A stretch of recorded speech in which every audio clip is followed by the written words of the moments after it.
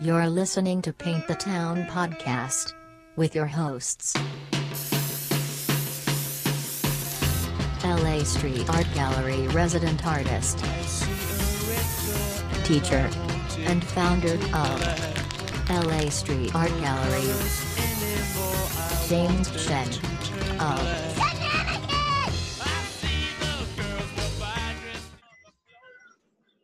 Paint the Town podcast, episode 97. How you doing, bro? Good. 97, dude. Couple more. We're almost there, man. Hell yeah, we're almost there, man. We have a few surprise guests coming up, but we're not going to tell the audience about it yet because we have it pretty much lined up.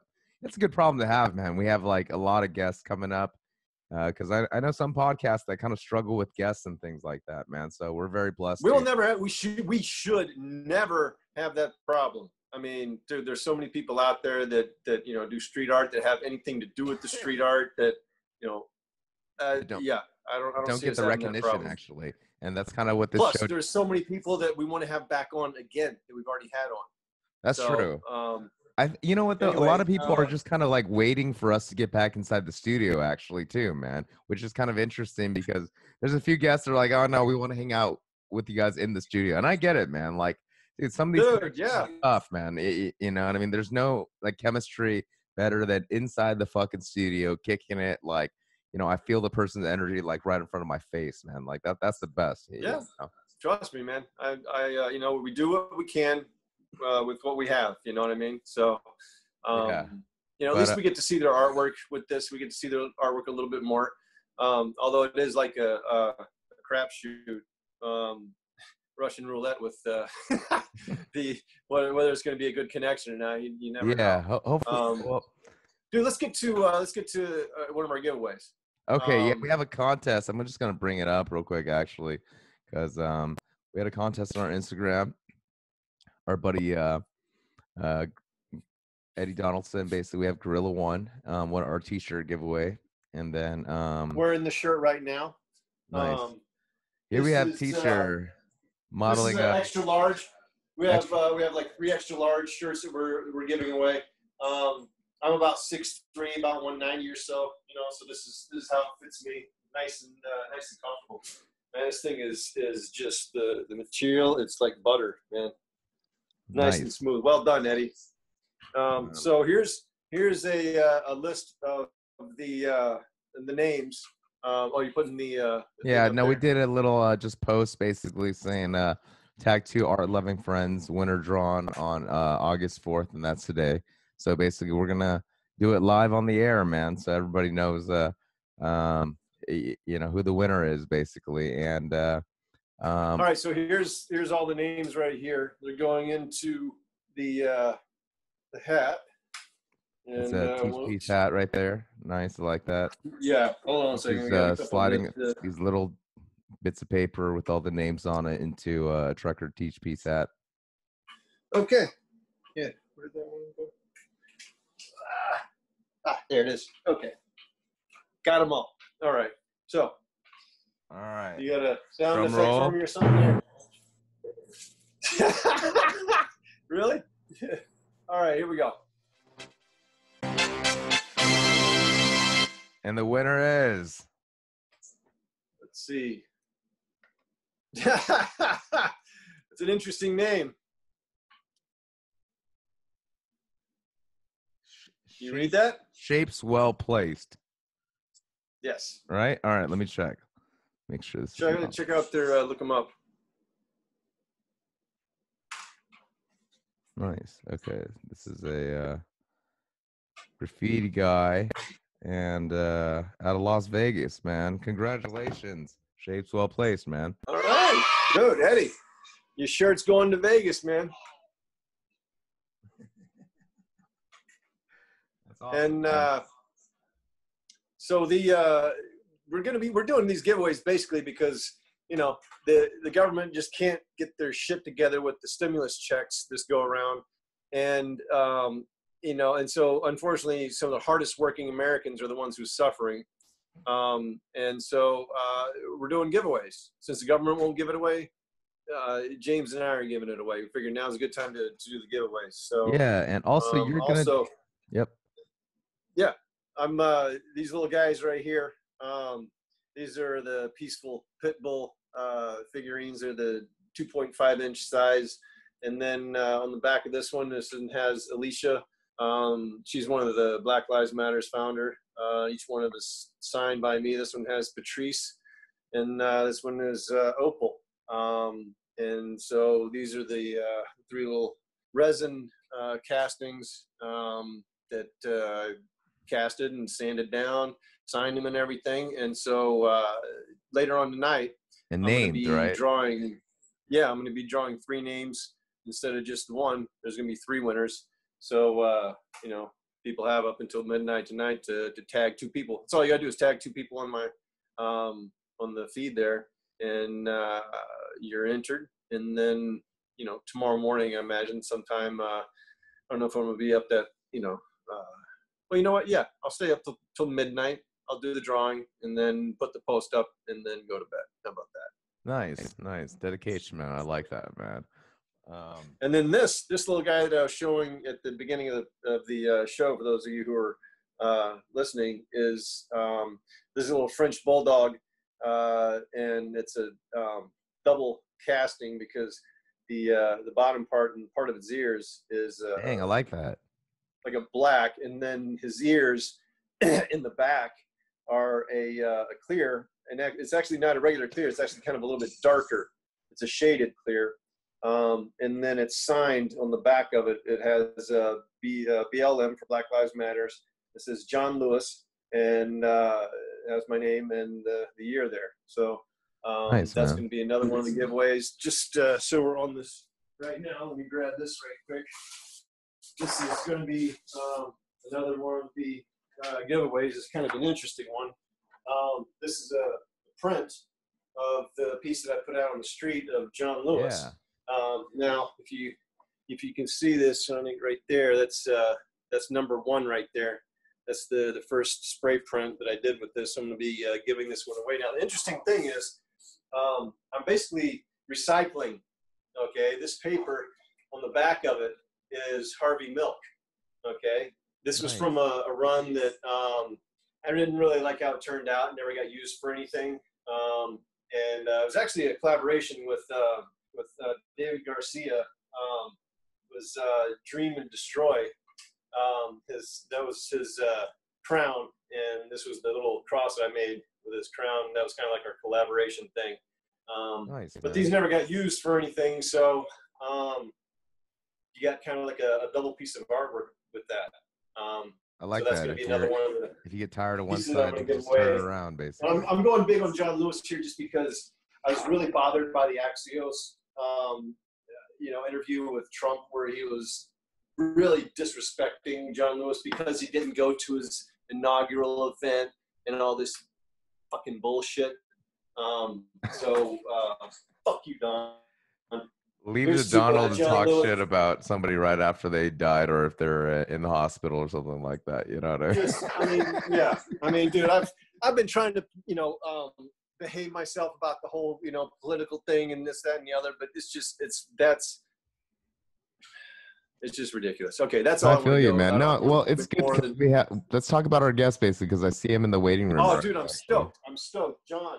John Ennis is one of the most active guys you'll ever meet, as far as not only putting things in the streets. He is one of the most provocative, most prolific.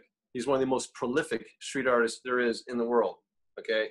That's definitely. And also, it's his second time back. It's not big stuff. It's not like, I'm not going to tell you exactly what it is because he likes to keep a low profile about it and everything, the way he does what he does. But let me just tell you, this dude gets it in every way possible, from on the street to cyber graffiti. Like, there's all different types of graffiti, and this dude is just in on it all.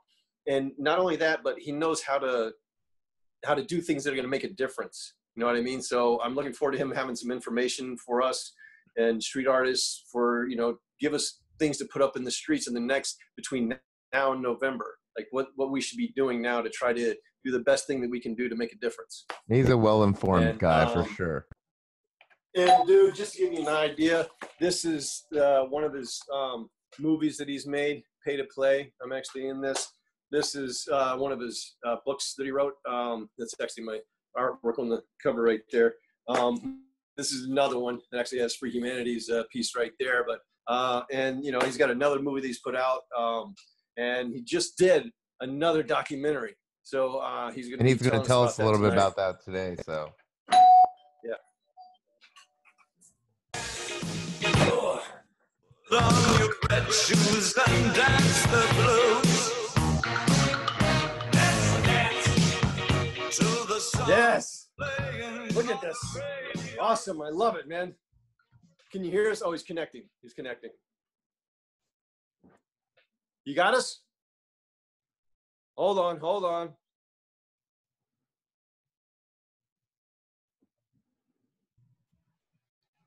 There we go. Now? Welcome, John. Here I am. Yes. Love it. You know what, Thank Teach? you. You're actually the guy with the worst mic today now, because John's a professional, man.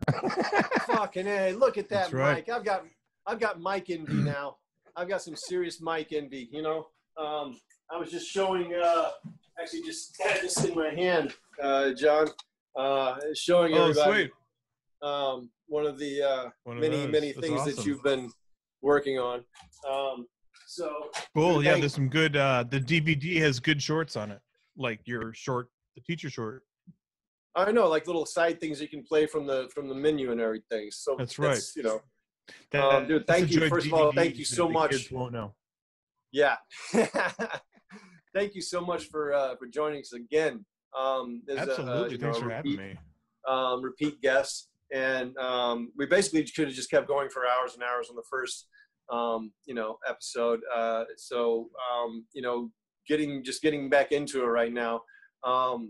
Let's go with something that is current right now, which I just saw that you've done, is this new documentary. Tell me about it. This documentary, Fish in a Barrel, is about how the NRA took over our elections and how Russia took over the NRA. Wow. Man, let me just pull up the... How long is it? It's a feature. So feature film. That means it's either somewhere between... That means like 85 minutes, probably 85 minutes, hour, 25 minutes to people who sit through full things. So, yeah. It's, dude, how long have you been working on this? About 2 years off and on, but, it's pretty striking how, I went to the March for Our Lives because a friend of mine, camera guy who I've known for a long time from New York, was like, after Parkland, he was like, John, we got to do something, man. And he's like the least political guy. And so when he says something, I was like, wait, what? You?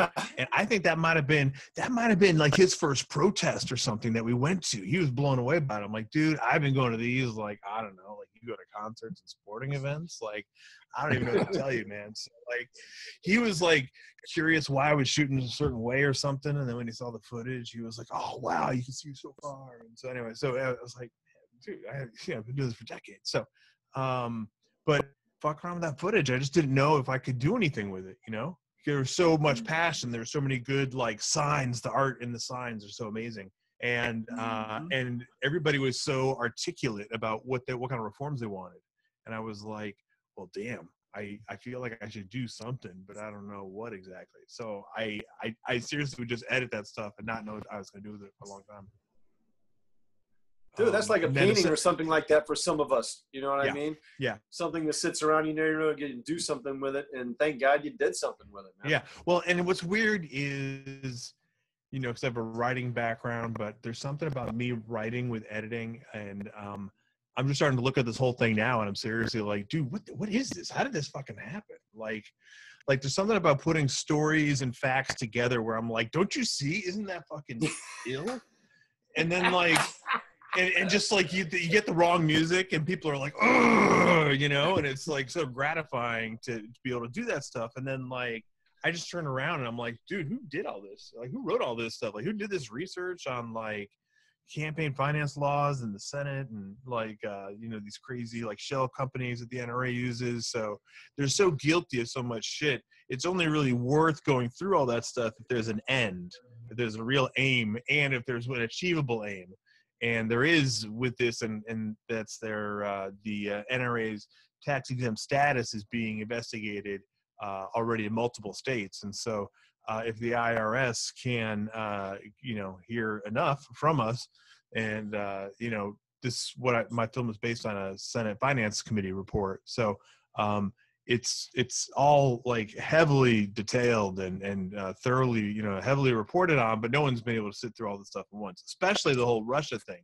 The Maria Butina with the fucking, especially because stuff was trickling out with that, and you were like, what is it? Was she sleep with everybody? Was she really a gun enthusiast? Like, who is this person, And so, like, all right, we got to take a step back for 1 second. Looking at her. We got to take a step back for 1 second, because from a person who, I'm completely unaware of this whole, that's fine. NRA issue. So, I'm a dummy, man. So, like I said, let's start from the beginning. I think a good point. It's absolutely for the uninitiated. Exactly. A shell company. Why don't you start with helping people to understand what a shell company is for the NRA and the Russians, how that works? Well, I have the video, man. You want me to? I have the video you sent me.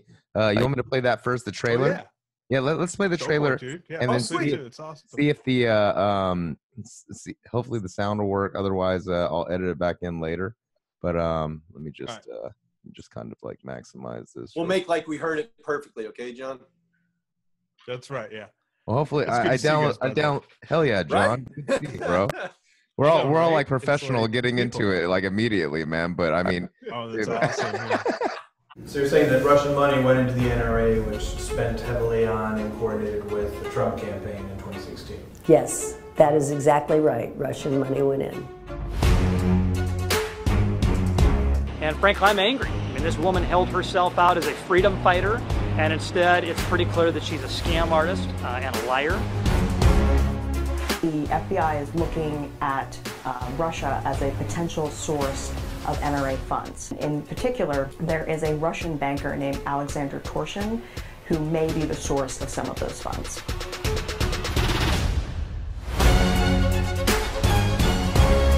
I shake my head and I go, what the heck is going wrong in our country?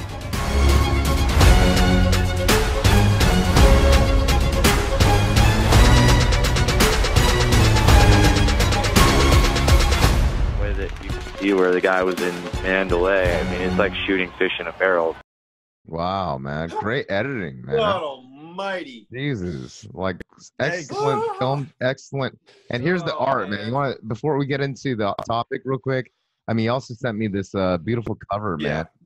That's awesome. Who did this art for you, man? That's right. Yeah, I was happy to be able to share this with you guys first. The artwork is by Ralph Steadman, who's known for his collaborations with Hunter S. Thompson. Yes, that's who. Dude, that's who. Wow, dude, that's who I was gonna ask you, man. There's this. Let me just minimize this, but there's this really cool poster of Fear and Loathing Las Vegas, basically, right? And then I'm sorry. So how did you meet him? How did you connect with him? I've been a fan for a long time, and after driving around one day and just being like, fuck it, what if I just reach out to him? Like, what? Like, because I was thinking of like, how do I like get that look? You know how it is when you're like, how do I get that look? How do I cheat it? How do I pull it off? How do I make it? And then it's just like, wait a minute. No way. What if start at the top? What if I just look up like work your way RalphSteadman.com and just like, yeah. So I submitted something through his website, and he's got like a gallery site. There it is. Yeah, this is like just some of his iconic stuff with Gonzo, exactly. man. But anyways, go ahead, right, John. And so I submitted a query through his website, and he like sells like prints and stuff, and he's done some recent things, but he's interesting because he never sells originals of his art, which is pretty interesting considering, that's just gonna pile up. That's all I'm saying. Like, what a quirky art! A lot of shit. Man. That's awesome. Isn't that crazy? You just don't sell your fucking originals. Like, just wrap your mind around it. Let me just say right quick, John. Normally I'd be a little offended, that you didn't come to me to do the the cover art for you or something like that. But dude, no worries on this one. This is some high class, high level, just pedigree OG stuff that I'm not even gonna. That's and you awesome, bro. gotta keep it going, man. The last one you had Shepard Fairey, and this one, I mean, you got to have another famous artist too, man. So kudos to that, man. Yeah. Well done. Yeah, well, something I learned is that, like, in the end, it's like the thing you got on your wall, you know. It's like it's all gonna come and go. People are, you know, it's just like, so it's like making a piece of art, and that's kind of my philosophy about like making movies, really. But it's like, you know, it's when I heard back, I was very surprised. But you know, his daughter sort of maintains his affairs, and so she deals with, like, you know, he has like stuff up in galleries and stuff at any given time. And so any idea how he's old got he like is? shoe deals, dude. Like he's got fucking, I think he's like 84 or something, I want to say 83. Yeah, like I was fortunate that any of it even like happened, but it was but this is like summer now, right? So like I spent most of last summer going back and forth with her, figuring it out, negotiating, and because, you know, they're in like Wales, so it's just like you send an email, you wait till the next day, you know, and if they didn't get the response, you gotta like wait the day after that. So it's just like, it's so not what we're used Wales, to. But Scotland. But I was happy that they were so Wales, like UK, all the way out there, dude. Yeah, like I don't even know what country that's part of anymore after fucking, you know. Brexit. So I was like, they must have opinions. Dude, man, Jesus, I saw this one. So, let's get back to the movie real quick. I just want to bring. This is one of my favorite pieces of art, man. Like honestly, like this whole one that he did with you know, the Fear and Loathing Las Vegas. I mean, that whole series just I feel like it just represents the chaos in Gonzo, you know, Hunter S. Thompson's brain, like so much, man. And you know, to me, you can see like artists like David Cho, like they're totally like inspired by guys like this. You know what I mean? It's just like I don't know how to describe it, man, but it's just like a super legit artist, man. But anyways, back to the movie. Slightly psychedelic. Yeah, it definitely is psychedelic, man. Yes, exactly. Yeah. Yeah. Anyway, so back to the NRA. You know, he was making like. Okay, back to the NRA. But you know, something about the art, I'll help you segue. Something about that art, because it's this crazy image of a gun going off, and like what I liked about it was that it was, it's like he's saying howdy, and then you're already shot. And that's sort of the thing about guns that like people totally forget from movies, is that like in movies, somebody pulls out a gun and then it's like a bunch of editing between people's eyes, and they're like, okay, well now we're going to negotiate or something, and now it's going to be like a whole scene and a monologue or some shit. And it's like, what if you're just already shot? What if that already happened in all this time? And it's like, oh, so what if it's going to be oh. And so that's why I even added like another bullet like right in the title, because it's not really about like the art of gunplay, as fun as that is in movies. It's about like, ow, that could have already like hurt someone. That like, you know, I mean, shit, some girl died just on Hollywood Boulevard just like a last weekend or something over you know, some guy in a stray bullet. I mean, you can see this video on social media. And so crazy, you know, the idea that like it's that easy over someone who's, you know, heated is just like, how is this still happening? But dude, you know what, man? I got to tell you, man, like when whole COVID hit, basically, like the pandemic hit, and what did Americans reach for? Toilet paper and guns, bro. you know what I mean? Like, dude, that's what we lines, dude. That's what real. It's crazy because I feel like, I mean, I had friends who are like not gun enthusiasts at all start talking about needing to get a gun, man. Which you know what I mean? Makes me want to get a gun. Exactly. Yeah. Oh yeah. You know what I mean? So absolutely. Yeah. So to me, like the whole pandemic just kind of really showcased like how brittle our society is. Like at any moment, the toilet paper is gonna be out, and people are gonna like need to protect themselves with fucking firearms. You know what I mean? Okay, hold on a second. I'm gonna sidetrack everything for just a second here because I want to get into something very important. First, as soon as possible, basically. John, what is something that street artists can, like, what are something they can do? Like, what kind of messages they can do as far as like local elections or something like that for November coming up? Because, you know, a lot of street artists like to try to put a message out there that's going to help,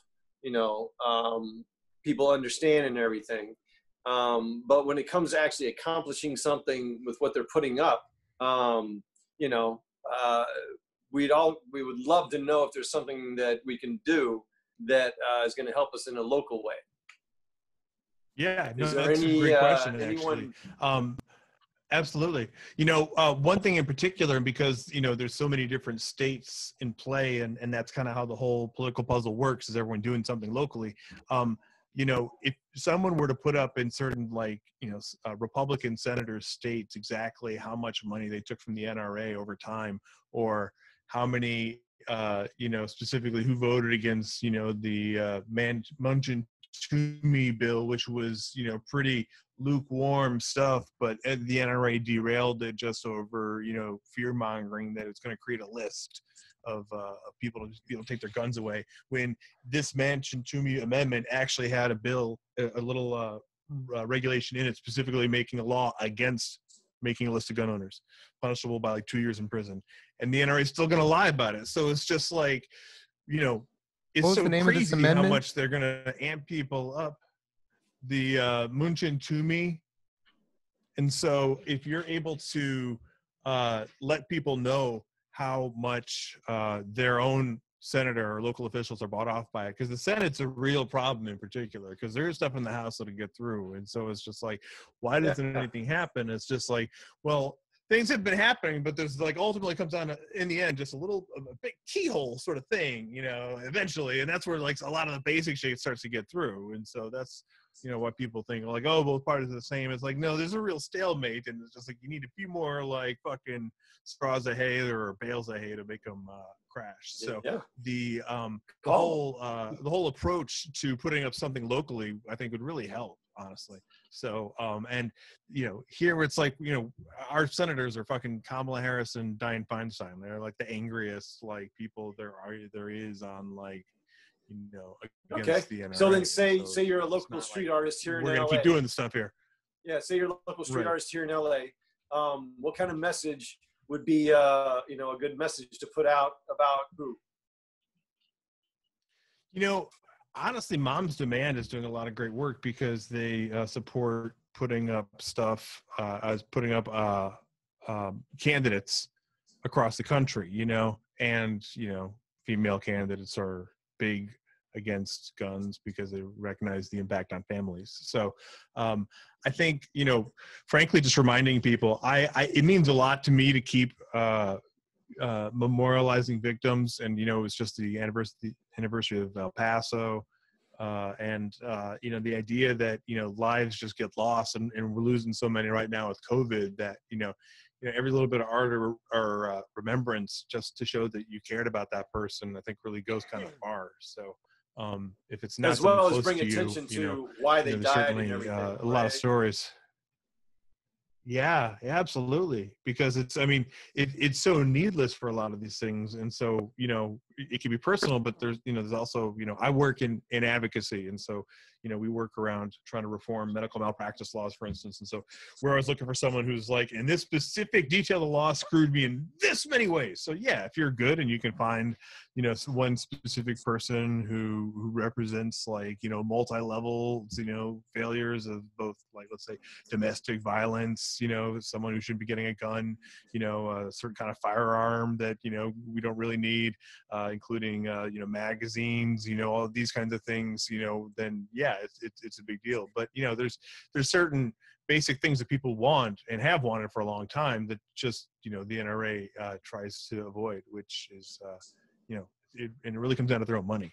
And that's really the sad part. You really think there's something about guns in it, but their own, one of their own fundraisers quit after 10 years saying if I just thought if the average NRA donor knew how we spent money, they would never give us money anymore. So there's a few things going on here. And that's what this guy says, dude. He was a whistleblower. Yeah, it's like an NRA whistleblower guy who's a young, idealistic gun nut. He loves guns just like you love street art. He just wants to talk about them and just look at them and talk about old guns and all that shit. And so he was so disillusioned after seeing how extravagantly these guys live and how much they set up side entities to pay themselves off and their friends. And so there's a few things basically going on right now, right? Basically, on one hand, on one hand, we're talking about like gun violence and these groups that basically, you know, kind of like advocate basically for, I guess, gun safety, basically. And then there's also the second part that they're using an NRA as kind of like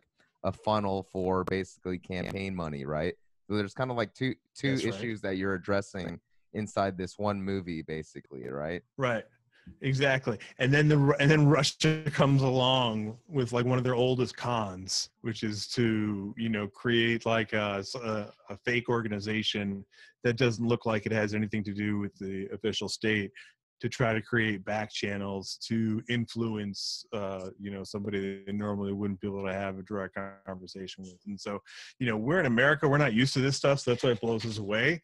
And you go through it, but it's like, it's just like, this is such an old Soviet operation. It just goes back, and they're doing it all around over the world. And so it just happens in this case, you know, they happen to get really far in their influence, and they also happen to possibly be at the scene of putting up to $20 million or more illegally of Russian money into the NRA to coordinate with this campaign to help them win the election in 2016. So so it's like layers of corruption, so that when someone else comes on who's even more corrupt than all you were before, like, it's just like, you know, riding an escalator.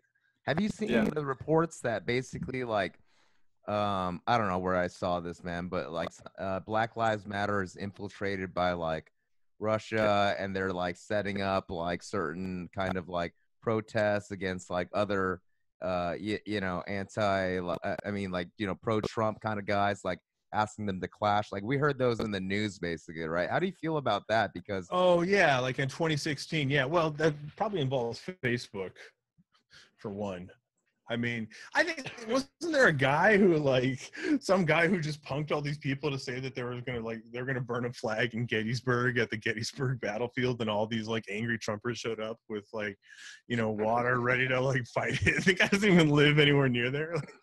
Like he did this like a bunch of places, and so like they just showed up, and it's like, it's foolish, but it's also like, wow, we're really coming in.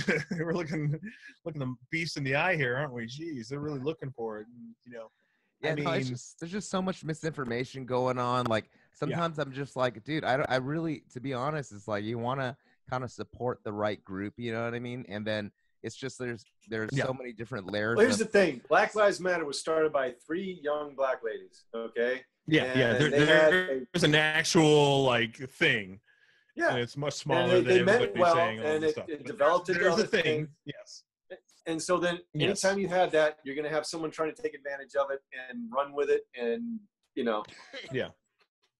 No, and they're like, primarily local. I think they primarily focus on local stuff. I know they got like national attention, but there's plenty of stuff in LA, even though people think of it as a liberal place. Well, there's a Black Lives Matter LA, exactly. And then there's a Black Lives Matter like international. Yeah, man. I think at the end of the day, exactly. At the end of the day, there's just so many different groups right now trying to kind of get the attention of the media. You know what I mean? Right. Well, my point is, though, when you have something like this, like Black Lives Matter, it's a small company doesn't have a big organization that knows how to not fact check, but you know, balance checks and making sure that they're they're not being infiltrated or taken advantage of by like a network of other people and stuff like that. So, you know, they're going to get taken advantage of at some point. Right. Oh, yeah. Yeah. Well, and that's the thing. It's like, what's the there, you know, in any of these groups? Anything that becomes a hashtag is already like sort of spilling over in subjectivity. So, but they become a target. But as far as these kind of like people infiltrating or something, that sounds like such a Russian story. And I know it sounds like, you know, daunting or scary to hear like Russian talking points, but I mean, they really are like almost like a kid talking back to you kind of Russian points. Like, no, you're infiltrating with Russians, you know? I mean, it's like, but said so seriously, like, did you just say that? Like, and I mean, it's crazy to go through some of this stuff. I mean, how they denied knowing anything about Maria Butina, and at the same time decrying her as a political prisoner being persecuted and saying that she has to be released and saying that this reeks of McCarthyism.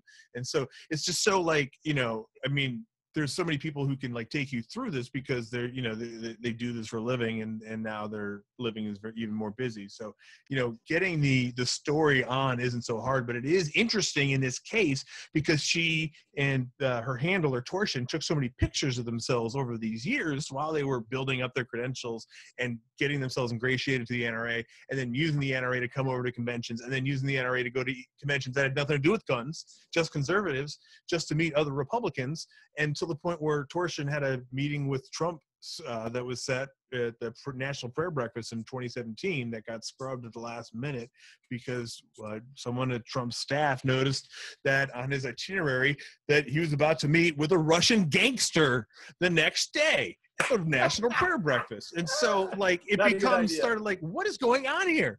No. And again, this isn't like secret, you know? And so the fact that, like, you know, the Spanish intelligence tried to arrest Torsion had him on tapes being referred to as the Godfather by Russian mobsters for directing a money laundering scheme with Spanish properties, and the fact that somebody tipped him off so that he avoided showing up to the sting where they were waiting for him at the airport, you know, he still showed up at the NRA conventions while he's a wanted international criminal, you know? I mean, that's pretty crazy to me that the NRA is just like, oh, do. It's just like, you know, so it's like the FBI is following him. So it's like all these things, you know, were so carefully documented by, yes, the federal authorities who were surveilling them, but also themselves, so that, you know, I'm good at researching, but I got to go back and check a lot. So, like, you know, the fact that they're so thoroughly documented was pretty important because I could keep going back and also find better resolution photos because there's so much of that I'm like, oh no, that's a much better picture of them, you know? And so, yeah, I get pretty sick of like looking at them, you know, through all this time with the same fake smiles at all these events, you know, but I'm like, at the same time, it's like being at a buffet, and I'm like, I can just keep eating. I can just keep taking some, right? Yeah, well, I'll just keep taking. Because I can't. Oh wait, no, this one has better lighting. Yeah, this one has better lighting. I like this one better. Oh yeah, it's just like, and I tried to just use them all because like they don't care, and also this guy. So, and that's another thing is that I've learned so much about. Yeah, go ahead. This guy Alexander Torsion, I'm just gonna bring him up. So we kind of he worked with this lady. Maria Butina, basically, right? Yep. And what you're saying is that they infiltrated she infiltrated the NRA for him, and this guy is basically he had involvement in the Tagaskaya gang. Yeah, now you're good. Okay. And then so basically that's a big gang. And that has ties to Putin too, but like I don't have time to get into that. So it's like some KGB kind of like relic kind of stuff, basically. Well, in Russia, this isn't grandiose. This is reality. Like in Russia, like the oligarchs, the mafia, and the state sort of work sort of freely together, you know, in this sort of sphere of influence. Yeah, like of I think Americans, in a lot of ways, this allows the state to not have their fingerprint on it. Yeah, I think but this is a continuation of old Russia. These are old czars and stuff, you know? That's how these things continue.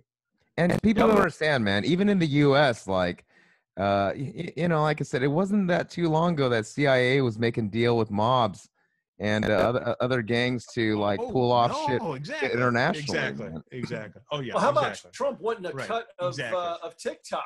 I mean, what kind of gangster shit is that? Yeah, let's talk about the Chinese for a second, because like fucking mobster, dude. Oh Jesus! You know what? It's kind of interesting though. Let's talk about the. No, you can't fucking do that, dude. And we want to cut. All right. I just think it's kind of interesting because, like, mobster than that. Right now, to me, I think the Chinese is like they're similar to the Russians, but they don't have necessarily like the gangster element as a separate element. Their gangster element is within the Communist Party kind of thing. You know what I mean? They basically, you know, they'll just lock up the Uyghurs and like, you know, to be honest, if you don't know about that, like, look it up. I mean, no, they're gangster. Oh yeah, exactly no, that's right. You know, and exactly. No, I think, you know, as an American, it's very difficult to understand that like their governments are like crucially involved in their day-to-day lives so much, because we have like we actually, believe it or not, we actually have a lot of privacy compared to other, you know, Russian and Chinese people. Like, yeah. You know, people don't understand that. So it's like, Oh things yeah, like, dude. Oh, you have no idea. They think you can just. Oh yeah, they live in like such a bubble in China, dude. There's so. I mean, like Google, like stuff gets deleted like the next day that people post, and so like you know they have to. They stay up late for like a blogger to see it before the censors can delete it and shit. Like yeah, I mean, in the, John, in the wait, I got a question for you. These I got a motherfuckers don't question know for you. playing cosplay, dude.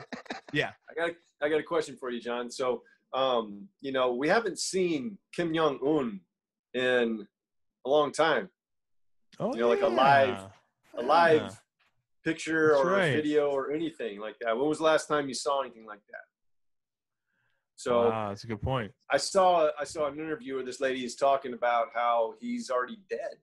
He's dead now. And it's his sister and one of the commanders that are running things right now. Wow. And the only thing that you're we- seeing well, is videos from the past that they have visually altered. Uh-huh. So if That's either great. of you Wow, can find that's amazing, anything dude. about Jesus. Kim Jong Un being alive, I'd love to see it because I don't think he's You know, alive. we should ask Bern. He's back there right now. Bern 1. He was just in LA and he's back in South Korea right now. He's in careful. quarantine because he was in a dangerous. He was in a dangerous country, know. our country. So, Yeah, So, I know, but, right? but yeah, but so he would know. Well, he would know what the word is on the street. You know. Well, I mean, they're big on it. Dude, when all this shit was popping, I know. I just got to give you an idea. His mom, because he's from Korea, he's a street artist, and he's in Korea. His mom called him up at while all this shit was popping up. We got riots, we got COVID, we got fucking Trump melted down. His mom called him up in Korea and said, "Come home, come back here to the U.S. I'm worried about you there in Korea because it's getting so dangerous." I was like, am I really, doing that's shit right? interesting. Get out of the 'cause- States. It's too dangerous. Come back home to Korea. They're fucking at it. Like they're not fucking around, dude. Oh, dude, yeah, no, shoot, no. Come from Korea back to L.A. because the standoff between North and South, like just a month or two ago. Was okay. so No. I serious. see And what she was you're like, saying. no, we've lived But- through that. But you know what? One Exactly. thing That's what I'm saying, dude. Even with all the chaos in our city, dude. it's crazy She though. was The one like, thing they "You did don't handle wanna be in better Korea though right now." is COVID than Americans though. That's for sure. I think the amount of like I know, deaths. they do. It's fine, right? Yeah, I mean, like I said, everybody just wore masks. I mean, they're still wearing masks, but I think their death count is a lot smaller. But at the end of the day, Korea is like a lot smaller place. But I don't know if this is the newest news, guys. I mean, they again, this is just like some stuff to kind of like scare people. But basically, they said that North Korea now has like mini nukes that they can put on intercontinental missiles. Man, I don't even know what that means. Like, you know what I mean? Like, but Don't worry, we'll take you down with our space force. Yeah. Right. At the end of the day, man, I think it's just It wouldn't surprise me. But here's my question: who's going to be pushing the button? Is it Kim? Is it his sister? Or that commander? That's true. I That's don't even true. know, dude. That's a good question. Will it work? That's my question. But that's a good question. But I'm just saying, dude, they don't have like a freaking like even Elon Musk can make this shit work, dude. And he's like he needs to chill. He needs to chill out. He's getting a Even his little bit too company much can pull this God off, dude. complex going on there. Dude, getting yeah, a little- that guy, man. Yeah. Oh, you know what? I've been wanting to talk about this for the longest time. I keep forgetting to mention this. Not long ago, I saw a follow-up on that Cummington High School kid. What was his name? Sandmann? Mark Sandmann? I don't want to know his name, but I'm curious. Yeah. Yeah, that's right. That's right. So I'm cursed just with so you memory, guys boy. know Yeah, you're right. who are- Yeah, who are like listening, Julian so, Sandman or something. Yeah. I don't remember exactly when that was, like a year Yeah, ago. basically what happened. I mean, what happened was that CNN. It was the weekend of the Women's March. Remember?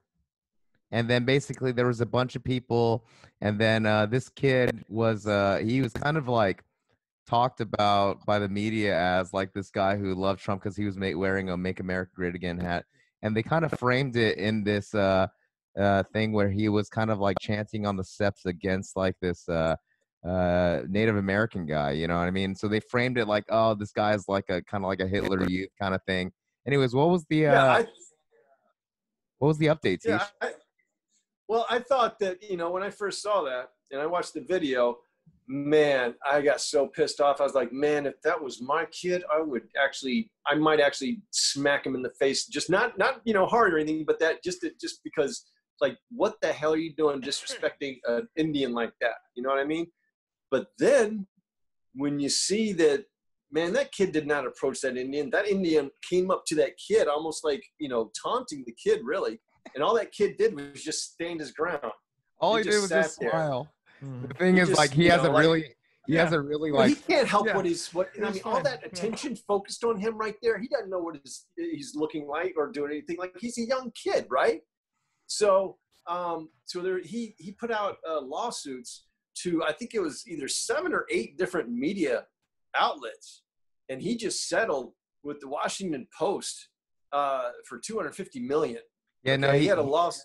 He didn't get. Did he settle? He sued. I don't think. Yeah, he didn't get. Right. That's right. No. The suit was for $250 million, but he just settled with them, which means that dude just got. Right. I mean, for something, huge chunk, a massive chunk of that money, and that's only one. That's only one of the outlets. Okay. So my concern here is. Well, I hate this guy's face, Tucker Carlson. Fuck this guy. Oh yeah. Christ, I mean, it looks like a neck vomited face. You know what I mean? The point is, I think sometimes the media, they get a hold of something, and then all of a sudden there's a media storm, and everybody piles on. You know what I mean? Wait, let me finish. Well, so I'll tell you. Wait, people think that this is a good happy ending for the kid. You know what I mean? He just got a large settlement, and that's just from one. He's going to get more money. He's going to get millions and millions of dollars from this, right? Dude, that's going to fuck this kid up even more. Like, all of his friends are going to know. I don't know what his name was. What was it, Mark Sandmann or whatever? Nick. Yeah, Nick's got the money, man. Let's go hang out at Nick's place. Let's party at Nick's house, man. And like, you got to be careful with this kid, because his life, like the rest of his life, could be fucked up just because of this one thing and getting all this money from it. Okay. Yeah. I don't disagree with money being taken from. I don't mind money being taken from the news organizations, but to give a huge settlement to that kid. It should be spread out to, other organizations or something. I couldn't tell you exactly what that would be, but you're setting that kid up, man. You're setting that kid up, and all the people around him, all of his friends and everything. It's gonna fuck shit up for the future to come. That's my opinion. That's definitely. I've never really thought. Future too. Yeah. Yeah, I've never really thought about the kid, but I mean, I'm not feeling that sorry for him because he's getting a shit ton of money. You know what I mean? But I sure don't. But yeah. But the problem is that this boiled over on social media. So the news is increasing reliance on whatever the fuck people are talking about on Twitter or social media. That seems like gets them hot. They'll just be able to take it and report on it as if it's news, and it's not. And it somehow news went from like, here's the news and here's people watching, and you're like talking to each other. And then it came to the news being like, hey, what are you guys talking about? Let's cover this. I mean, it's like, that's not really what, They're reporting on what about that was newsworthy? Because, and so they were reporting on the idea that people on Twitter were like, yo, what the fuck? And when you get a video like that, because I saw it that weekend, you don't get the full context and you're looking for it. But so many people are angry tweeting about it or whatever that you're like, whatever. And by the end, Covington is like trending the next day or whatever, and they're embarrassed. And so the media reported on something without even knowing what the fuck it was, because they should have been, because there was no story. They didn't have any of their own damn reporters there, and they're always like mooching off other people's social media to count and substitute as on the ground reporting. And you see it all the time in Twitter, like, hey, I'm a producer from ABC News. Can we use this? Hey, I'm a producer from Good Morning America. Can we use this? Hey, so that's why it ends up being such a joke and such a bubble. And so hard to try to penetrate this shit. And I got an idea for you, John. Wait, John. What do you think of this? I don't even know what they said about him. What do you think of this, John? I have an idea. Okay, to try to fix the situation with the media. Okay, I think this all started going downhill when we went into a 24-hour news cycle. I think that's inevitable. We should not be allowed to have a 24-hour news cycle. I think that we should only be allowed to have certain number of hours of news coverage each day. Well, you know, I'll tell you what, and here's the real problem, and it speaks to what you're talking about, because what this constant news cycle did became every day becomes like a political game, right? To win and fight over the headlines, and it becomes so myopic just to get to that day, that week, and whatever. And the elections was always hanging, just like the World Series or whatever the fuck. And so now you see that Jared Kushner was literally, you know, gaming the outbreak of COVID by saying like, oh, it's breaking out more in the blue states. Let's not respond. Let's make it a governor's problem, so that their governor, they blame their governors.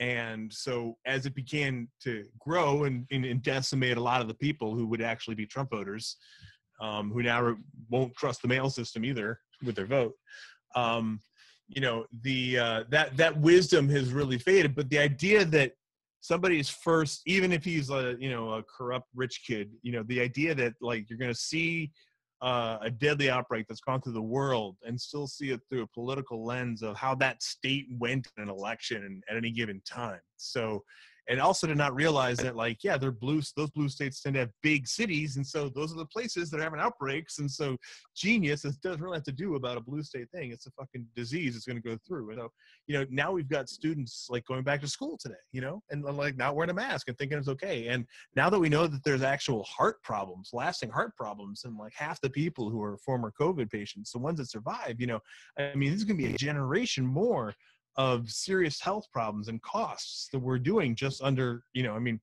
you know, it's sad that we've got Republican governors that care more about getting Trump's approval, fleeting approval, and he'll turn on them in a heartbeat. Yeah. Versus the lives of children that they are, you know, elected to protect. I mean, it's the kids in their own states and their own purview, and so that's what's so sad. To me, it's really John, interesting. I got a mug here that I've basically what I've come to be at this point. For those of you who are just listening, my mug is it says "Be your own president." It's just the way it has to be these days. You know what I mean? Yeah, because you know what I mean. At the end of the day, man. Dude, yeah. I don't think let's be honest, man. You're I mean, on your own. You're on your own, dude. And you know what you're talking about? More with, and more. Kushner, it was his job to set up the. Ooh, got him. To set up the masks. I mean, the testing. It was his job to set up the testing. And so then, the test. Oh yeah. Why is it? And all of a sudden, like you were saying, John, you found out somebody told him, you know, he got all this information together and everything, ready to get going on it and all that. And they're like, oh, wait a second, Jared, before we go going nilly on the, you know, we think it's not gonna be so bad, and the places are getting hit bad anyway are the Democrats, so yeah. Don't worry about it. Yeah. So whatever happened to that, Jared Kushner? Huh? Whatever happened to your job that you were supposed to do? The one fucking thing. What else are you doing? The one fucking thing that you could really do to help America, Jared Kushner, was to do what you're supposed to do. And what the fuck did you do? Right. He looted the personal savings programs, you know, the small business savings loans, you know, all these fucking companies are getting, you know, looted out that don't fucking deserve it. And that's pay to play. That's like the definition of pay to play, by the way. So, just as a good note, and maybe closing. This is a good note for closing, because I know that we're probably wrapping up, but pay to play, by the way, just to tell you how relevant this movie is. Man, we're already in an hour. This is what I'm talking about. You know what I mean? Like, we can just go on and on and on. But this is good, dude. So the opening of Pay to Play starts with a guy who says he's like this total like straight from Central Casting guy who's like we ask him, he's a lobbyist, he's like, pay to play is a quid pro quo, simple as that, you know, it's a reward and something like that. And so that guy, no joke, just got arrested for pay to play this past week in the biggest financial scandal in like modern Ohio history. And I made two documentaries about political scandals in Ohio, and like this just dwarfed it with like $60 million going from First Energy to Larry Householder, who's the you did one about CoinGate, Speaker right? of the House of the Republicans. So yeah, that's right. That's where it all started, in CoinGate. That's right. And so this already blows that out of the water. And so the idea that so much money went to one guy, and again, you talk about how like they think they can try to pull this off, or like, oh, Republicans think like, oh, as long as it's happening to Democrats, it's okay. Larry Householder forced this thing through the House that raised utility rates for everyone in Ohio. Everybody got screwed by that shit, by at the behest of a couple lobbyists from First Energy, and now everybody's fucking screwed. And so this guy's been arrested, and the lobbyist that opened our film, I don't even know how we got the fucking interview with him. That's the thing, dude. You go back and you're like, people are like, whoa, how'd you get an interview with the guy? And you're like, you're not from that state. You don't realize that, like, everyone's like, he's a fucking mobster, dude. Why are you how did he talk to you for? And you're like, I don't know, dude. So, like, that's the beauty of these things, is it keeps coming back relevant or something. But the guy who defines pay to play literally just got arrested for pay to play. And like, they even said the definition of it, even the guy who read the arrest, like, said, like, this was quid pro, this was pay to play. Like, he's the same definition that the dude gave us. Man, yeah. So, but as Ohio goes, dude,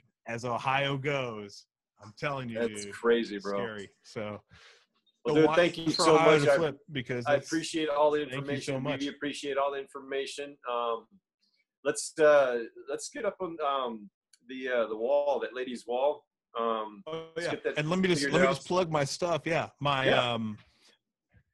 and so I'm still I am fundraising for Fish in a Barrel, and so if somebody who watches this who's a real art collector and actually wants their name on that poster and wants to be a producer, you know where to reach me on social media. My contacts are right there, and my GoFundMe is right there. So and we just got fiscal sponsorship, so we got a nonprofit donation, so it's a write-off. So we will be selling the posters, but we just got to finish the movie first, and of course we'll be putting a ball over LA, but that's a given. So but that's why we're here. So let me know. I'll be ready, bro. All right. Thanks for having me, guys. Good to see you guys. Love that, man. And hey, man, I can't wait when this shit is all over, man. We can hang out in person. Hey, John, you gotta promise us that you're gonna come out to our sticker meetup and give us a few of those originals, basically, man. Because fuck yeah, dude. Hell yeah, man. I can't wait. We're all due for a party when this shit fucking whenever we get our shit together, man. You know what I mean? Whenever we're allowed to. Hell yeah, man. But thank you so much again, John. And like I said, man, always a pleasure to have you on. And we got to have you on again to talk a little bit more about when the election comes up, man, to give our audience a bit, Jesus. more information. Because I love the stuff you always bring up, man. I'm like, I got to do 2 days of research just to come back and talk to John again. Yeah. I just learned about it's a wealth of information. All right, I'm going to go do my CoinGate Wikipedia study right now, man. So. Oh, that's a good one, dude. That's a good one. Well, yeah, man. That's a good one. I can even. And also check out. One last thing. This is for those of you who are followers and know about the issue that we had with the other podcast that was going to use the same name. We have resolved that issue. And the reason why I bring that up is because, John, you were actually part of helping that to kind of, be figured out a little bit, because, we'll go over that a little bit more. But I'm glad to hear it's resolved. I'm really glad. Yeah, and I think at the end of the day, what's great is we all never forget what you come from. That's where the moral of the story is. And, it's always better to have more friends than enemies. I think, let's just leave the audience at that, man. You know what I mean? So, we'll look forward to updating you guys on that. And again, John, we'll kick it with you soon in person. All right. All right. Thanks, bro. Hell yeah, man. To the audience, love you guys. Take care and peace. Peace.